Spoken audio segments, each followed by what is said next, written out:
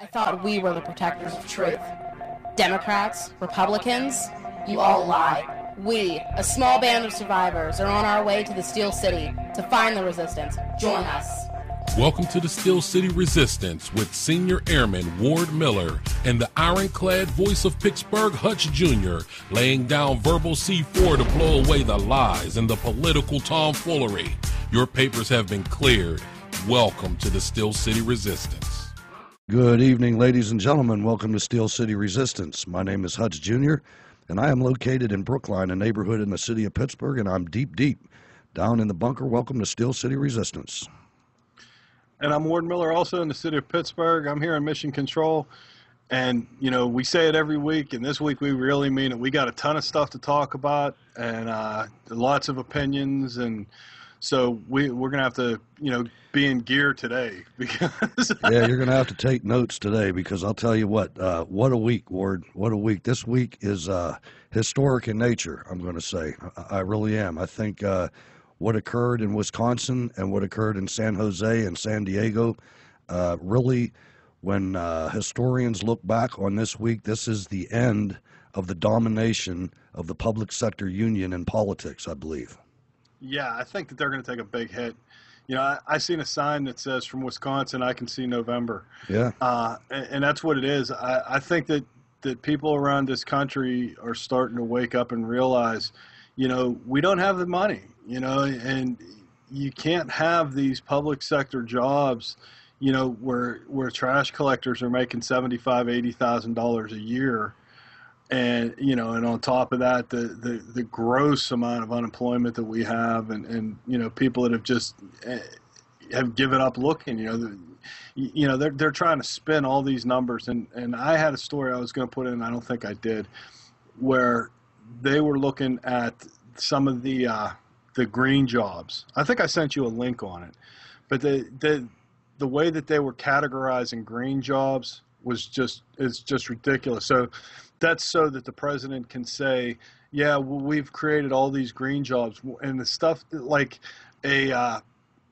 what was it? I remember seeing the story. Man? There was normal, garbage man and all kind of different professions. A garbage man's a green job because they deal with recycling, and I mean, hell, they even had the oil lobbyists. You know, the big bad oil lobbyists the whole thing are now is green jobs. They're using the same dialogue that they've been using, and successfully, for years, that anybody that has any inkling of wanting to reform any of this or make this sane, it's insane right now. But you automatically want people's houses to burn down and want to, you know, not have any cops, and they want to make it like anybody who's advancing the argument is anti-police, anti-firemen, and they did it today. I was watching them on Fox News Sunday. Oh, yeah. And it's not going to work this time. I mean, when the average American looks at the television and sees Richard Trumka, they see a mobster. Yeah, I mean, don't get me wrong. I think that, you know, the police department and the firemen, they're freaking heroes, and they are. You know, they deserve every penny they make. But I've said it before, they're being lied to. Yeah, they're being lied to, and we're being lied to because, you know, there's no way that they say, well, we're going to have to fire half the police department because we can't afford this, because, you know, the federal government's taking our money away. First off, the local police, well, even the state police, are paid for by the state. That's why, hence the name.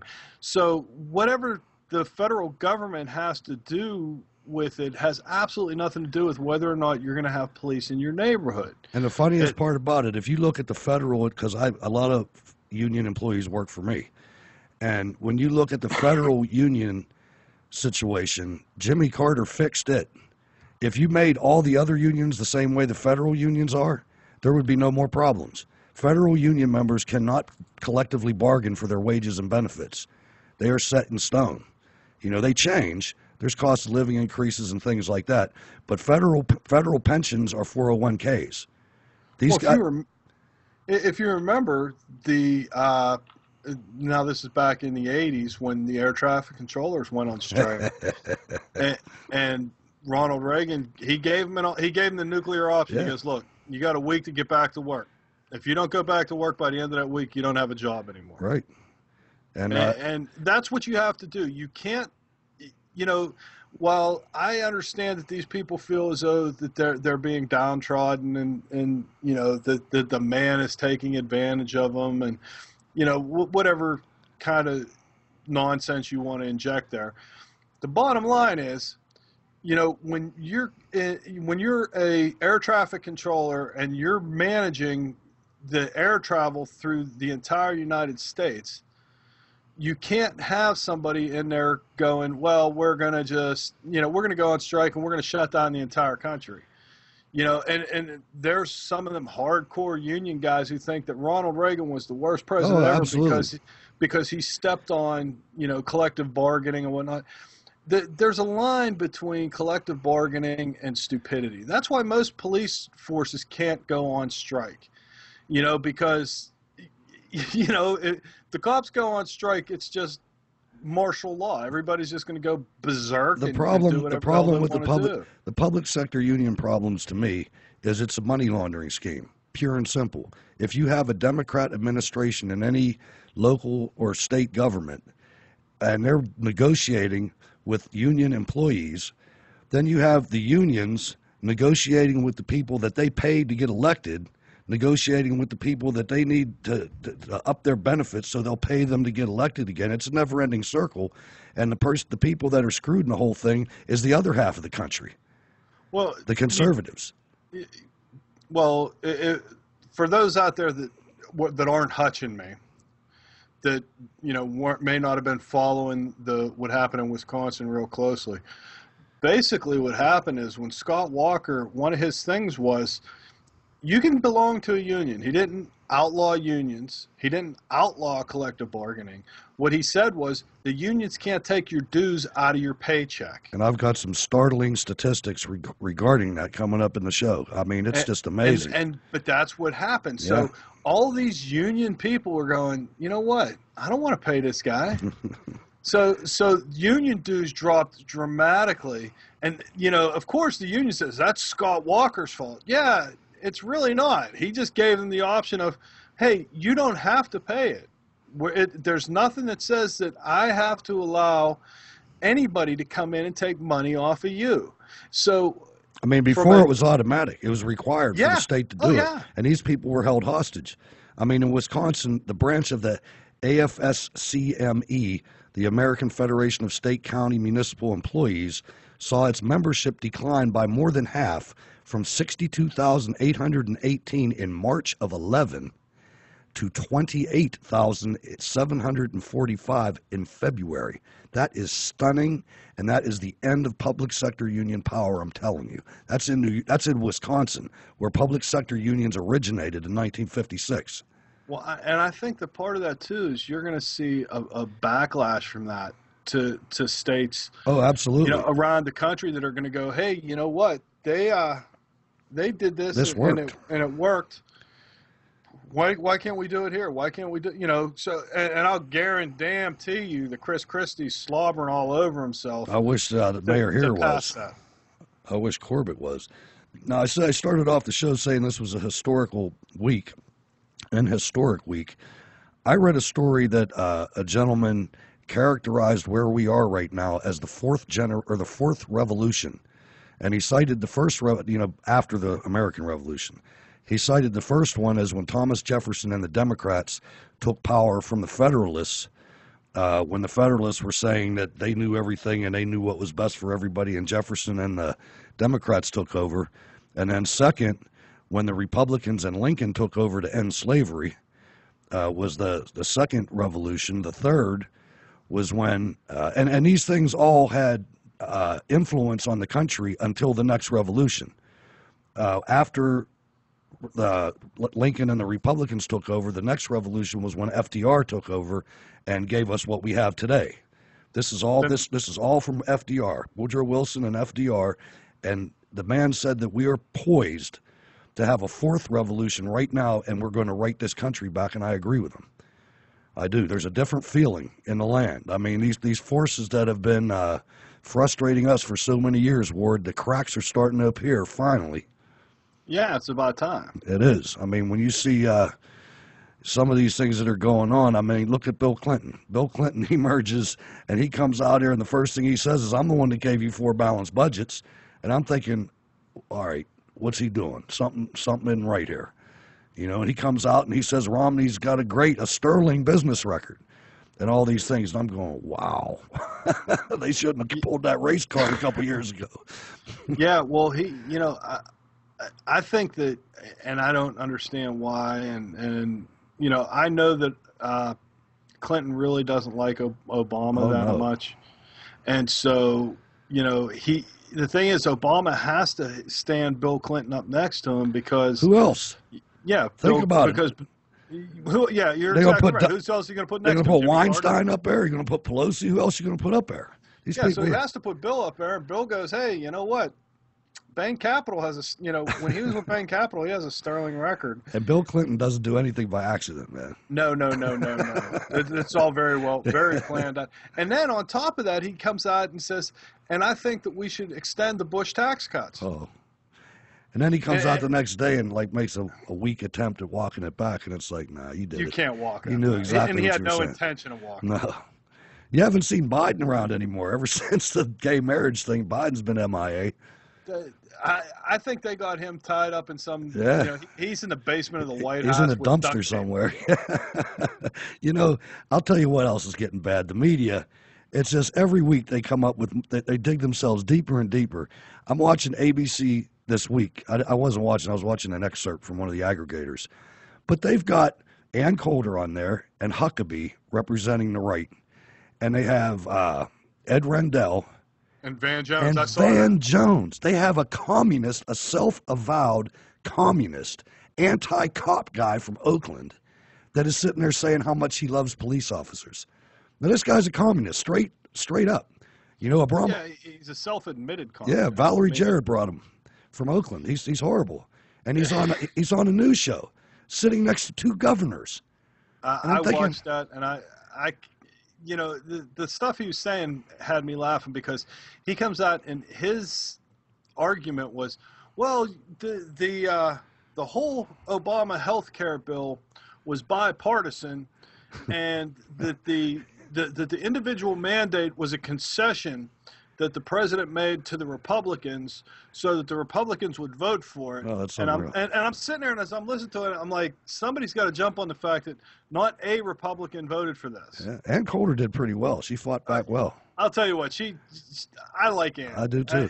And usually when she gets on there, especially when she gets on with some dimwit like Van Jones, she makes him look just so stupid. And Rendell's a fighter, man. Rendell's a bully. You know Rendell. I mean, Rendell's definitely a bully, but he's your atypical Democrat where he's gonna just try and outshout you. He knocked Obama for the Bain Capital thing too.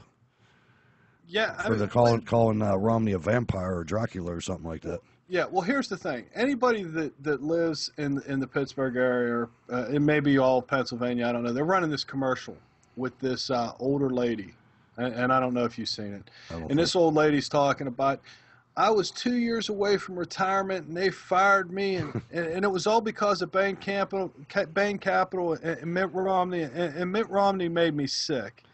That's her quote, right? The problem is when she was fired, Mitt Romney at that point was no longer with Bain Capital. I think it's like that with every commercial they've run so far. I mean, they're all factually broke, or the person that's up there whining is the ex-union president that ran the company into the ground to start with. Yeah. I mean Bain Capital goes in and goes, okay, well, we'll give, I mean, it's basically like, what's that called? Like angel investors. They'll say, okay, well, we'll give you this much money to get yourself up and running and da-da-da-da. And if you don't, we're going to have to, we want our money back. Yeah. Trump was on the one show, and then so they sent his chief of staff or something, this female, to another show. I was watching her on Fox News Sunday, and she made some statements. I tweeted them she made some statements. She said Governor Walker didn't inherit a budget problem when he came into office, and I'm thinking that's why he got elected. She said public sector employees are not overpaid. Was that Debbie Wasserman? No. That sounds like the idiocy that she No, that's something she would say. This is someone I never saw before, an Oriental lady. that's like vice president or something like that. But it was just ridiculous. And they had the head of the teachers union on there, and they're making all these pitches for about holding, quality workers and da-da-da-da-da. In the United States, one of the easiest degrees to get is in teaching. You go to some of the other countries, and they're the hardest degree to get.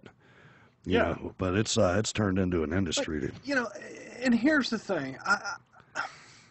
Here's the problem I have. I have people in my family that are teachers, and they wanted to be teachers because they wanted to help kids. I totally get that. And in fact, my brother is a teacher, and he's not in the union because he didn't know somebody and couldn't get into the public school system. So he teaches at a private school.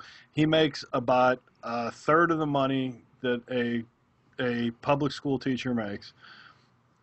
But he's not doing it for, he didn't expect to go into that profession and make $1 million. He expected to go in and make a difference in some kid's life. And that's what they're trying to do. And I believe in my heart that there's good teachers out there. Oh, there is. There absolutely is. That's what they want to do, is they want to make these kids' lives better. But then I seen, right before the show last week, I think I sent you a link. There was a Marine who was at a Walker protest, and he had a sign that said, go for it, Scott, or something like that. Yeah. It wasn't nothing derogatory or insightful, nothing trying like to the left incite would a carry. riot or whatever. And this one lady was a teacher, and she's just yelling at him. How dare you come out? He's trying to take food off of our table. And my only thought is, if they're able to take food off your table because you suck as a teacher, you suck as a teacher. Well, that's the thing. You have to look at the statistics. If the United States school children were number one in the world, even in the top 3 in the world in any of these subjects, we wouldn't be having this conversation. We're not even in the top 5. No, and it's the system. The money goes to the freaking system. I mean, just in our city alone, ladies and gentlemen, they have closed so many historic school buildings in this city to be able to afford to pay for our workforce that it's horrible. I mean, these kids are getting packed into schools that there used to be 5 high schools, and now they all go to Brashear. It's ridiculous, man. Well, here's the other problem you have. They closed Shenley High School. A place looked almost like a museum. Well, here's the problem, Hutch. The Department of Education was started by Jimmy Carter. Instead of your tax dollars going directly to the city of Pittsburgh or to whatever your local municipality is, instead of your tax dollars going there and they get 100% of that money, the money has to go from you to the federal government, to the Department of Education.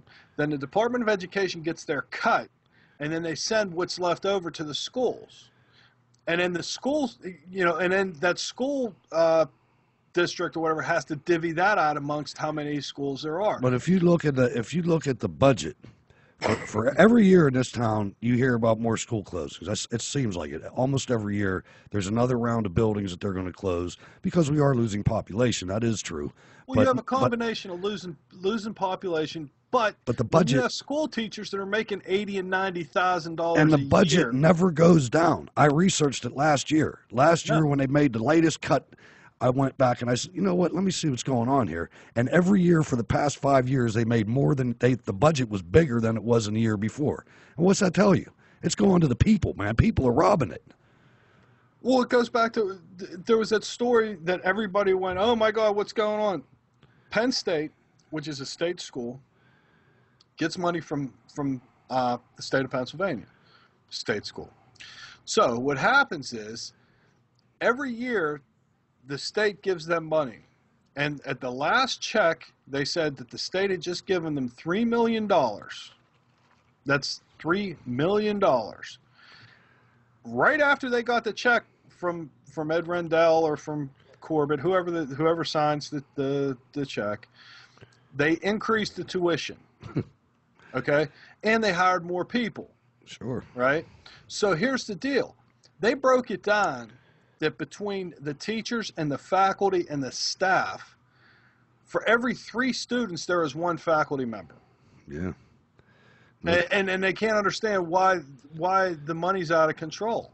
And then once they get tenure, well, then you can't get rid go of from they go from making $30,000-$40,000 a year to making $80,000-$90,000 a year, and then they got tenure, and you can't fire them. And they work 9 months a year. I mean, ladies and gentlemen, this is a very important time, an important election.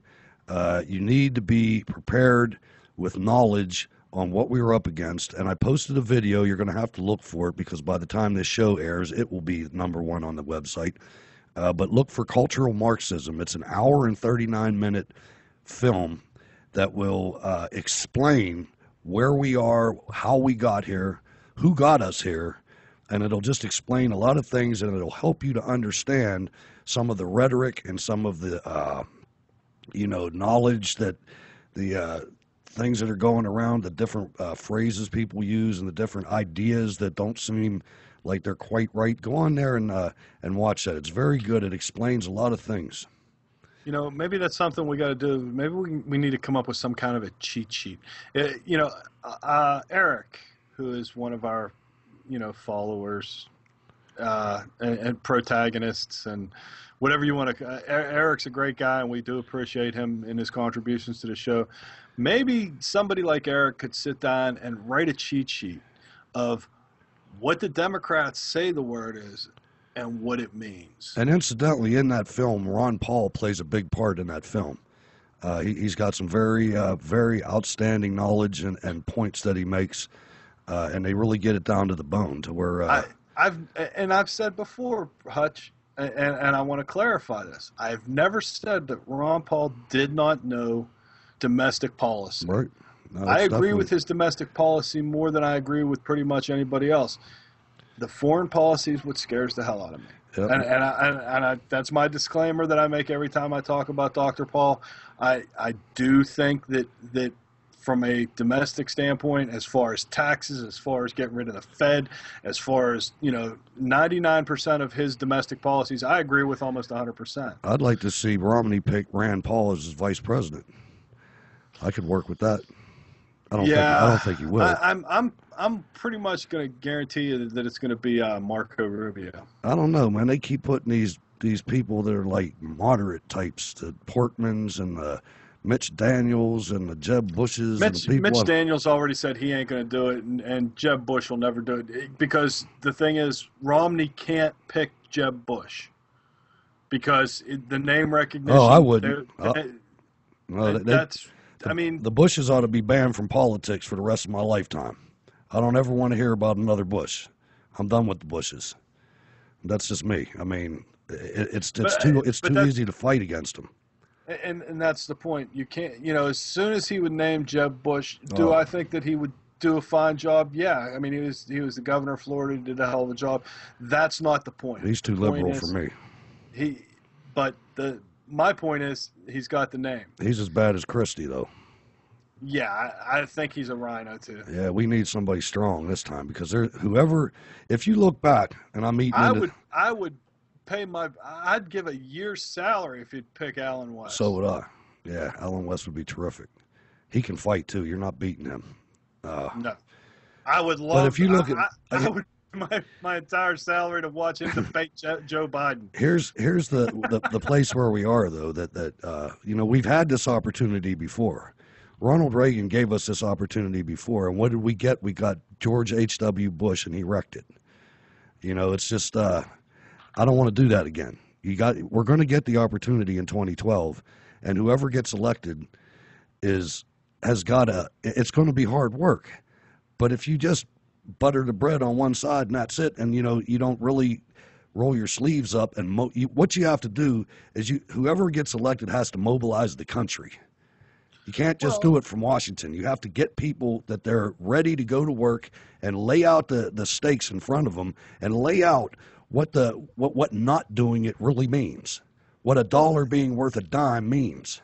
Well, I agree with you. The number one thing you have to do is you gotta use the SCR methodology, and you got to call a pig a pig. Absolutely. You can't do this politically correct, let's be nice and all sing kumbaya, because that ain't going to fucking work. It hasn't worked yet, and it's not going to start. I think I said this before, but in case I didn't, I'm going to do it again. Here's how you can tell where the United States is economically. Back when a $20 gold piece was worth $20, you could buy a really good suit with that $20 gold piece. With an ounce of gold today, you can buy a really good suit. The only difference is it's $2,000 now, and it used to be $20. It takes $2,000 to equal what was $20 when we were on the gold standard. It's the same suit. The only thing that's different is the amount of dollars it takes to get it. There it is, right there. We got to get it to where the dollar's stronger than it is now. It's getting worse. Every time the price of gold goes up, that means your dollar's weaker. I totally agree with you, Hutch. It's not saying a damn thing about the gold. It's saying about the dollar, not the gold. The gold stays the same. No, we got to get it to where a dollar's a dollar. Yeah. You know, and we got to quit borrowing money from China. And, I mean, there's a ton of stuff. I mean, like you said, there's a lot of work that needs to be done.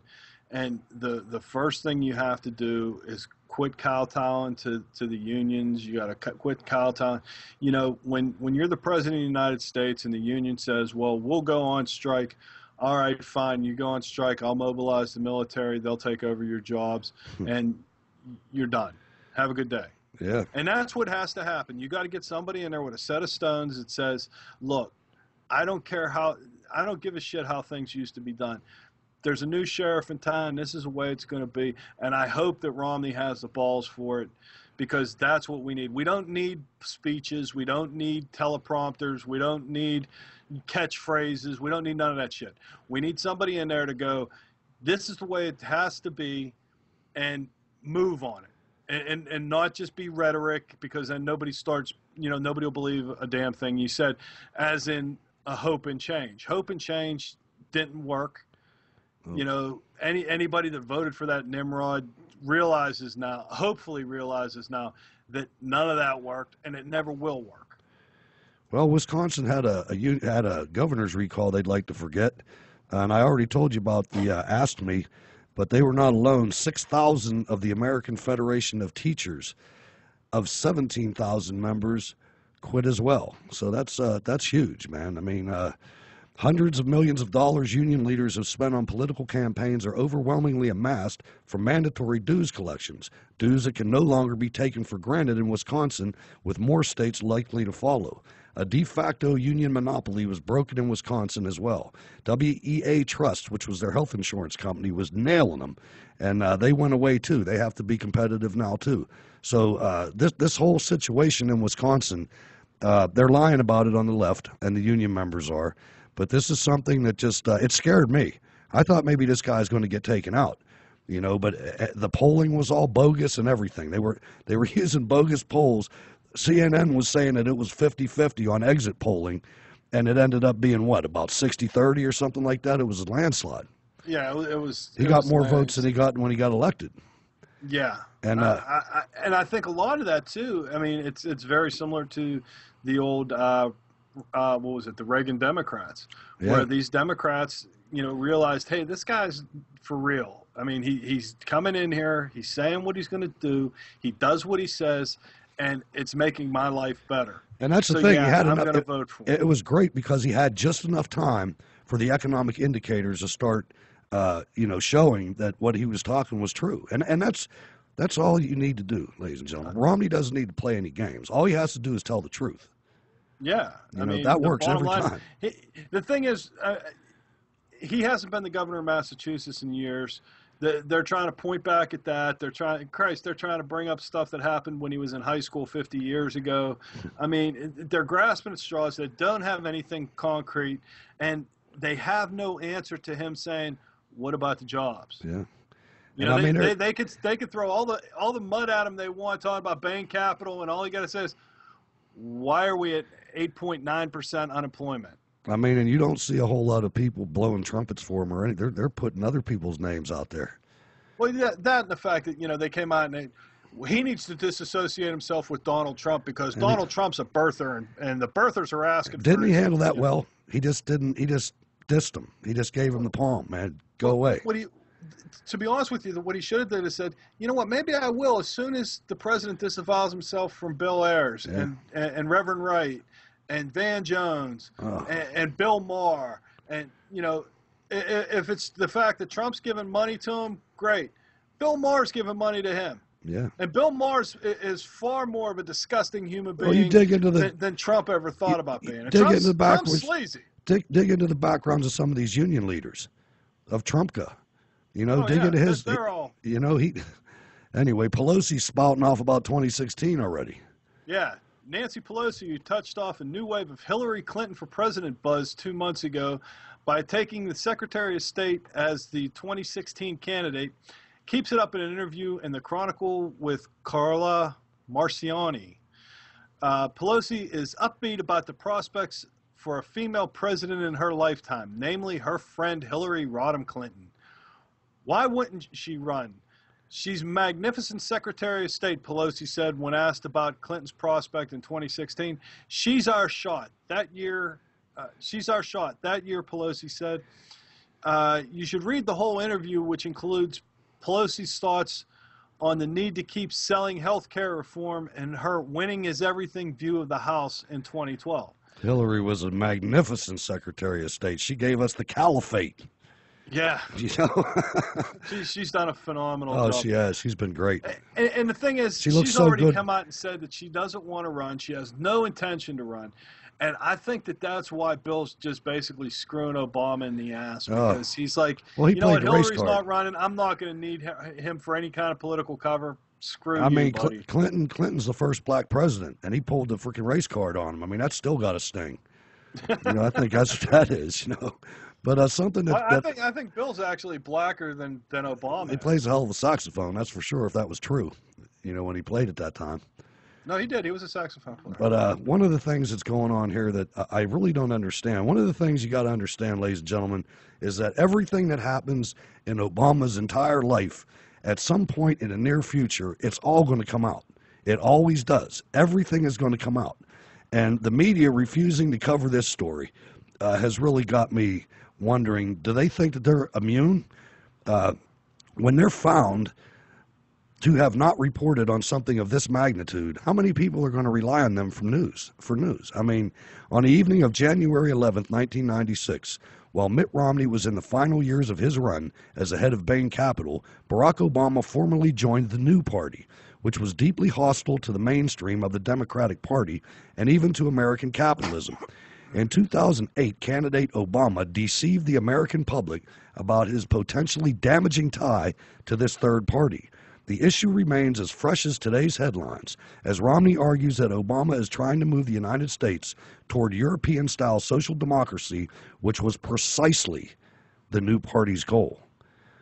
Minutes of the meeting on January 11th, 1996, of the new party's Chicago chapter read as follows. Barack Obama, candidate for state senate in the 13th legislative district, gave a statement to the membership and answered questions. He signed the new party candidate contract and requested an endorsement from the new party. He also joined the new party.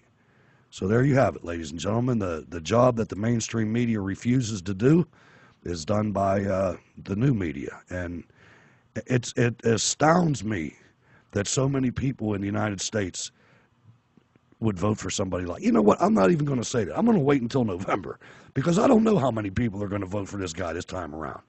Well, I don't think, you know, when you consider that he was the Messiah and the chosen one and whatever else you want to call him, you know, the media didn't vet him. They put him out there and said, he is Teflon. Nothing sticks to him because he is perfect. He's perfect in every way. And, you know, and the bottom line is, all right, now it's starting to come out. He hung out with a known terrorist. He's a communist through and through, man. You know, Reverend Wright he's not a communist. He's just an America hater. You know, the people that he surrounds himself with, you know, Van Jones. Valerie Jarrett. You never hear anything about her. She's the biggest slumlord in Chicago. Yeah.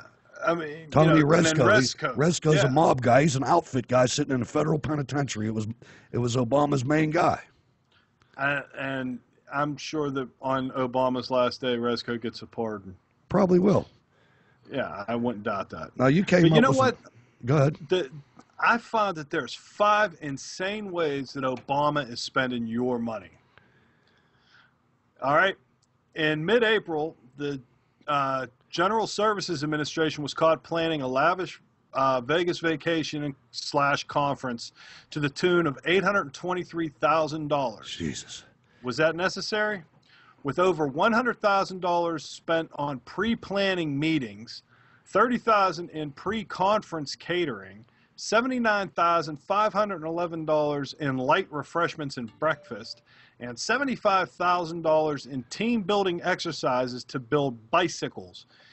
It would be blasphemy to call any of these things a necessary cost. Can you imagine $30,000 in pre-conference catering? That's just the people that went out there to set the chairs and shit up. Yeah. I wonder what they ate. I don't know. You know what I mean? 79 grand, you got to eat pretty good. But I'm just saying the $3,000 for the pre-conference, just for the 5 guys that went out there. Yeah. But here's the thing, Hutch. The very next week in April, Judicial Watch, a watchdog group, performed an analysis of the documents obtained from the government groups to find that Michelle Obama's Spanish vacation in 2010 cost almost $470,000. The cost of the vacation, broken down per U.S. taxpayer, is not a crazy expense, but the fact that she does this in the face of millions of unemployed and underemployed Americans during a recession does not set a good example. I think that's going to be one of the main things that hurts the campaign. I mean, I think that there's a lot of blue-collar Democrats that are going, you know what, that was wrong. You know, I can't even go to Somerset. Yeah. Also in April, clearly a bad month for the administration, it became apparent that Leon Panetta, Secretary of Defense, was often flying back home to California at the cost of about $3,000 per hour for a total of over $800,000 just since July. He must fly on government planes for security reasons, but can't he live in Washington to serve his country for a year or two? Number 4, no one knows exactly the cost of Obama's campaigning on the taxpayer dollars, but the Republican National Committee went as far as to file a formal complaint about the amount of campaigning he was doing even before he started his official campaign. With over 104 fundraisers held before March 6, 2012, Obama certainly racked up the cost. By the way, of the 104 fundraisers, are more than the 5 previous presidents combined. And last but not least, number 5, Obama pays a barber to fly to Washington to cut his hair. As much as I want this to be a joke, it's not. Once again, the actual costs associated with the preceding events are not that much to the individual taxpayer, but the fact that the President of the United States would do this in the face of Americans does not set a good example. Don't let your administration spend money wildly. Don't let your wife go on insane vacations. Don't let your cabinet members spend bazillions of dollars on flights, and use your own campaign money to campaign and get your hair cut in Washington. Yeah, it's not like there's a shortage of barbers that cut black people's hair. I mean, Washington, D.C. is one of the biggest minority cities in the country. You know, he flies in back and forth from Chicago every week. That's ridiculous. Now, this next story, ladies and gentlemen, changed a little bit. The individual that I'm going to talk about, Bill Pascrell, actually was elected, and there was a fierce competition between the Obama administration and Bill Clinton once again. Bill Clinton backed this guy that won, that I'm getting ready to describe some disturbing traits. Troubling Islamist associations for New Jersey Democrat. Because of redistricting, Representative Bill Pascrell, Democrat New Jersey, is running for re-election today against fellow Democrat incumbent Congressman Pascrell's slogan, 100% New Jersey fighter. Given his troubling associations with Muslim figures who have espoused fiery anti-Israel rhetoric and turned a blind eye to Hamas sympathizers, though it's hard to tell against whom he's actually fighting. Take, for example, one of Pascrell's closest allies for at least a decade, Mohammed El-Filali, who was an executive with a local mosque whose founding imam is in jail on terrorism charges and whose current imam is fighting deportation on terror-related grounds. El-Falali leads what could seem like a strange existence, leading grotesque rallies by day and then cozying up at night with congressmen, or at least one congressman in particular, Bill Pascrell. In April 2002, for example, El-Falali led hundreds of followers at an event in cheers equating the Jewish state with the Nazis. According to the New York Times, El-Falali was the MC at the rally when he led the chant of Sharon, Hitler are the same. Only difference is the name. They like to chant. That night, he was at an Arab American fundraiser attended by over 250 people for Representative Bill Pascrell. El-Falali has donated thousands of dollars to Pascrell over the years, including $1,500 in the past year alone. Pascrell has been a staunch opponent of the deportation of ICPC Imam Mohammed Qatanani, whom the federal government is attempting to deport for failing to disclose his arrest and subsequent conviction in Israel for supporting Hamas. And Pascrell's voice carries great weight in this arena as he is a powerful veteran member. It's pretty outrageous that Pascrell would come to the defense of Qatanani, a convicted supporter of Hamas, especially because there was information made available to him as a member of Congress about the imam's role in supporting the killing of Jews, said Stephen Emerson, founder of the investigative project on terrorism. He should release details about whatever briefings he received. And one final little jewel here, Pascrell appears to be actively targeting the Arab and Muslim community, last week bringing out the first elected Muslim congressman, Representative Keith Ellison, Democrat, Minnesota. I can't stand that man, who has become one of the most vocal critics of Israel in Congress. Since being elected to Congress, Ellison became even more famous in 2007 for appearing to suggest that 9/11 was an inside job, saying that he wouldn't call the attack a U.S. plan because, you know, that's how they put you in the nutball box, dismiss you. Last week was not the first time Pascrell brought Ellison to his district. Less than a year after Ellison compared 9/11 to the Reichstag fire, Pascrell arranged for the Muslim congressman to speak to an audience of 300 at ICPC. According to a March 2008 Herald News account of the event, Imam Mohammed Qatanani, who was already fighting deportation on terror-related charges, praised Ellison, remarking, "You are an example for us." Now, I personally think this is despicable. I think it needs to end, and the sooner that we identify the enemy, as Colonel West said, the sooner we can quit chasing our tail. This is just, it's ridiculous. Yeah, you're absolutely right, and it's one of them things where because the media is not bringing it out, Joe normal person that gets all, the other problem is a lot of the older people that would actually take umbrage with this, most of them aren't computer illiterate or are computer illiterate. They don't understand how to use a computer, so the entire new media model is wasted on them. So they rely on either A, the newspapers, or B, the evening news. In either case, you get what you get. I think they're going to lie to you. Like folks like, my dad, who is not computer literate at all, he can only go by what they have on the news. And I can bring him stories and show him, look, this is wrong, this is wrong, this is wrong, this is wrong. But, especially around here in Allegheny County, we're the second oldest county next to Dade County, Florida. So it's harder for us to get this word out to the people that would actually have a problem with it. The older guys, the World War II guys, those people, they wouldn't be taking this garbage. No, I think there's an excellent opportunity for an entrepreneur to start new media. I think one of the things that's going to happen with this fourth revolution is I think that the Jurassic media is going to be torn down. I really do. They're bleeding money. I mean, they are. Yeah. The only one that's not bleeding money is Fox. Yeah, well, and print media is dead. I mean, you look at the Pittsburgh Post-Gazette, which is the liberal paper of record in Pittsburgh, is losing subscribers as the Tribune Review is gaining them. I mean, it's just a fact. Now, it says something that it took 44 minutes for us to get to it, Ward, but there's another story about Eric Holder's arrogant ass, and it just never ends. Yeah, more information emerges regarding Eric Holder's role in Fast and Furious investigation.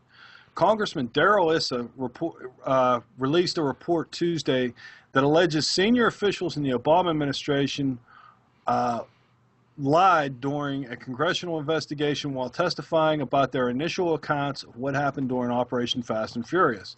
The information was recovered from wiretaps obtained that had been used by the Obama administration during the operation. In a June 5th letter to Eric Holder, Issa alleges the wiretap applications show immense detail about questionable investigative tactics was available to senior officials who reviewed and authorized them. 6 wiretaps were initially approved for the purpose of allowing federal agents to monitor phone conversations of individuals suspected of ties to the Mexican cartel groups. These wiretaps provided evidence that senior officials were well aware that the Bureau of Alcohol, Tobacco, and Firearms, ATF agents, had sold guns that were illegally smuggled into Mexico. The U.S. Attorney General has reportedly denied withholding any information regarding this operation. During Operation Fast and Furious, a series of controversial actions were taken by the ATF that involved the sales of thousands of guns from individuals with ties to Mexican drug cartels. The goal of the operation was to track the purchases of the guns with the hope that the U.S. agents would eventually obtain information regarding senior officials involved in the drug cartels. However, to date, less than 700 of the 2,000 firearms that were illegally sold have been recovered, and the firearms have been linked to the death of a U.S. Border Patrol agent. Have you ever got the opportunity to watch Eric Holder in any of these hearings? Yeah, I watched him this week. He never answers a question. No, and what gets me is the entire questioning that he faces is extremely bipartisan. Yeah. When he's being questioned by a Republican, the Republicans focused like a laser on Fast and Furious. What about Fast and Furious? What about these wiretaps? What about, and everything pertains to Fast and Furious. When a Democrat questions them, well, they turn it into a circus. Well, yeah, it was like, well, there's an antitrust suit that should be in Mississippi because we were told that if these two airplane companies merged, that the price of air flights would go down. And I'm like, what the hell are you talking about? They turned it into a circus. They're interrupting people and everything else. It's just the Democrats have lost their moral fiber. They have. And I've known that for years, but I mean, it's starting. If they ever had it. And the other thing that's good is that the Republican Party is starting to pair off some of these people of ours that have lost theirs too. I mean, there's some of them out there too, especially at the state and local level. But if you look back, one of the glaring things that I remembered it the other night was when Trent Lott was asked about the Tea Party in the early stages when they were starting to get strong, and he said, "Oh yeah, we need to co-opt them." And I'm thinking, this guy used to be like I used to think he was good. Yep. I used to think this guy was a really good guy, but not anymore. President Obama was not scheduled and did not, to my knowledge, attend any commemoration for D-Day. We just passed our D-Day anniversary where a whole lot of the Americans and everybody else died, and it was probably the turning point for the world concerning, geopolitical strengths today. And he didn't even go, man. He went to a New York City fundraiser and went to Philadelphia, and then he went to California. He was out in San Francisco shaking hands and kissing babies with damn movie stars, and never at any point during that day did he mention the hundreds, well, the thousands of brave U.S. soldiers and British and Canadian, everybody that was involved in the D-Day invasion that basically freed Europe, and he never bothered to mention. But he never hung out with Bill Ayers, and Bill Ayers never shaped any of his worldview or anything like that. Anti-U.S. military Bill Ayers, Yeah. Unbelievable, man. But I guess that happened. So, CBS was kind of getting a little loose with their tongue, it looks like, Ward. Yeah, last night, Los Angeles, as our economy burned, President Barack Obama continued along his record-setting fundraising pace of events, not cast rage, but events, with a stop in the glittery top 1% of the LG. That's just getting longer and longer. That's like the lesbian, ATF. Gay, bisexual, trans testicle. Yeah, whatever. Fundraiser that included Ellen DeGeneres, Cher, Chaz Bono, and CBS Corp's CEO and chairman Les Moonves. Les. Sure, why not? Part of what Moonves does is oversee the CBS News division, which makes the fact that he attended a political fundraiser fascinating, but not as fascinating as what he told the Los Angeles Times. CBS chief Les Moonves and his wife, Julie Chen, waited patiently for their wristbands. Obama, Moonves said, has shown great leadership on the issues of gay marriage. Though he heads a news division, Moonves said, ultimately, journalism has changed. Partisanship is very much part of journalism now. Oh, really? Yeah. He hastened to add that despite his presence, I run a news division. I've given no money to any candidate. Yeah. How'd he get in the door? Yeah, especially an Obama thing. Yeah, you don't walk in the door and say, hey, I'm just here for the free food. You look on our Facebook page, and I posted a picture up there. Fox News did a poll of journalists and asked who they wanted for president. And over 58% of them want Obama. It's only like, I forget what the numbers are, but it's on our Facebook page. Go check it out. Oh, yeah. I mean, that's the thing. The lamestream media is all hot for them because they think that the country just makes so much money that we can afford that nobody needs to work. Oh, yeah, that's what those union guys were saying on Fox News Sunday. That he got that lady, and she said it, raise taxes. We need more teachers, raise taxes, more money, more money, more money, more money. It's sickening. Yeah, but raise taxes, but nobody can get a job. I know. It's ridiculous. And it's the policies of this administration that are preventing people from getting a job. And the ones they do create, the ones that I'm so sick of hearing the words creating jobs. You don't create a job. You got to create wealth. And then people make a profit. And then there's a potential for them to add more employees. But a company's not there to create a job. A company's there to make a profit. Well, the thing is, the federal government cannot create jobs. Well, they do, but they're public sector jobs. And that's the ones they're counting. Yeah, and they're counting them, but they're not real jobs. They're not creating wealth. That's what you got to create, wealth. The whole creating jobs mantra is they can add as many new police or whatever that they want to, people at the Department of Agriculture, but that's making the economy worse because we're having to pay more to fund them. Yeah. But anyway. But finally, the liberal media is finally looking into the birth certificate issue of Mitt Romney, that is. Reuters extensively investigated the presumptive Republican nominee's background and concluded that he was born on U.S. soil and qualifies as a natural-born citizen. Romney's past, his record at Bain Capital, his tenure as Massachusetts governor, and his Mormon faith and the church he attended, his views on race as a younger man, his marriage to Anne, his treatment of the family dog, and even the alleged bullying incident as a high school student that was nearly 50 years ago. In 2009, the government of Kenya announced that it was planning to build a monument to Mr. Obama. Instead of addressing the issues immediately and forthrightly, the Obama administration spent millions of dollars in courts to prevent his birth certificate from being unsealed. At the very least, he is a charlatan who, for years, has helped to perpetrate a massive lie about his background. They no longer hold leaders of both parties accountable. Rather, they act and view themselves as communications arm of the Democratic Party. Romney's ties to his church and what he said to fellow parishioners and what they thought of him. Obama was a lifelong loyal Democrat. That the charges that he associated with Marxist militants and hardcore leftists were simply vicious conservative smears. They allege that he is always and has been a pragmatic and moderate liberal in the New Fair Deal tradition. Obama was a member of the New Party, a far-left third party devoted to imposing secular socialism on America. That's in a nutshell. That's something, and I mean they do it, and it's just again, I'll say thank God for the internet, because I think it's going to end. I don't see how. I really don't see how you have a business plan like this and it lasts. You know, for years people trusted the media.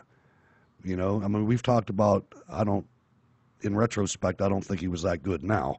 But Walter Cronkite, you couldn't tell until the end. You know what this guy was thinking. You know, I mean, it was still there, the bias, but not like it is today. Today they might as well be DNC. Yeah, they might as well be DNC now. I mean, I'm totally shocked that Van Jones on ABC News. Van Jones was sitting at the table. The guy's a communist, and he was sitting at the table like a credible correspondent. Well, what I don't understand is, you know, when Katie Couric was doing it, how come she just didn't wear the fucking Obama pen? Yeah. You know, I mean, they're so deep in bed with the Democrats. And some of them are worse than that. O'Donnell's a self-proclaimed socialist. Larry O'Donnell. Yeah. I mean, he's a self-proclaimed. He said it. I heard him say it. I played it on the show. Maybe not this show, but it was some show. I have a clip of it somewhere. Yeah, it's a shame that it takes a couple of tenacious guys from Pittsburgh to with other jobs and lives.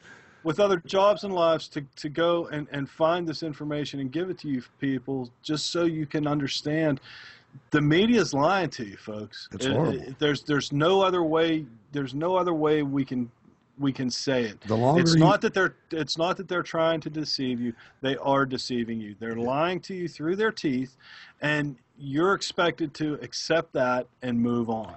And I would definitely, again, suggest, if you have an hour and a half or you have to do it in increments, go to the website and watch the cultural Marxism. Cultural Marxism equals political correctness. And this is a plan. It's called the long ride. And we're reaching the end of the long ride. And what we do in November is going to be dramatic in the outcome of our nation.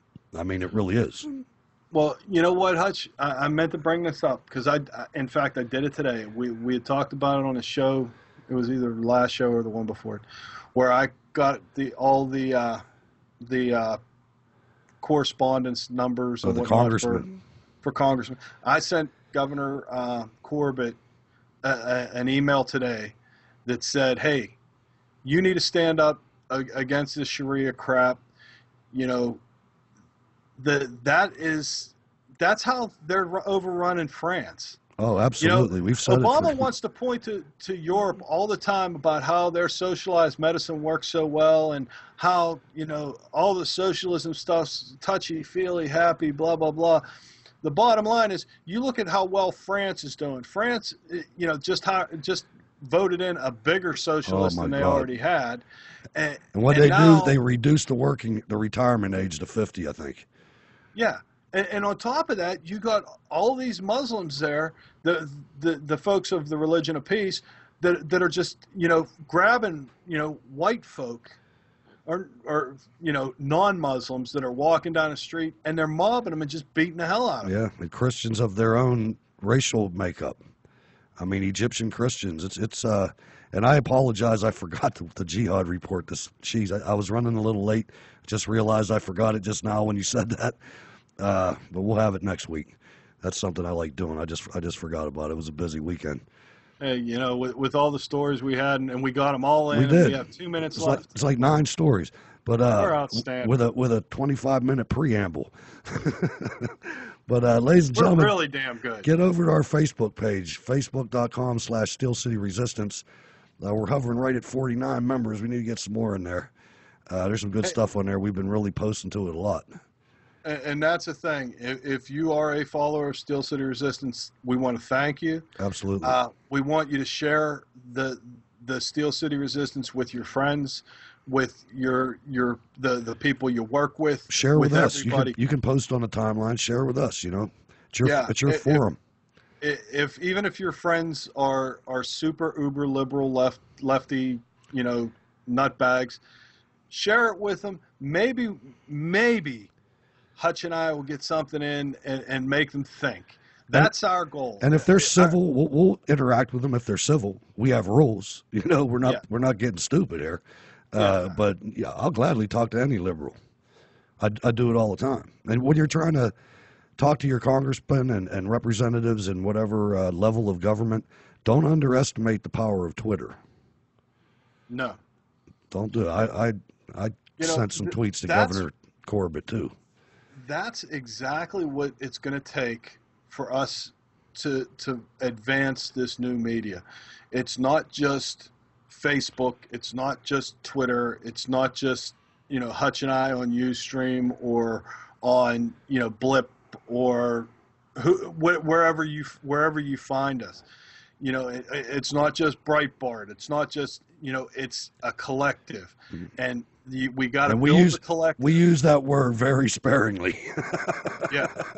But we got to build the collective and get everybody, on the same page and, try and erase the lies that the mainstream media is giving. It's to that point. It is to that point. I mean, there has to be. I totally agree with the fourth revolution concept, and I'm not saying necessarily an armed revolution.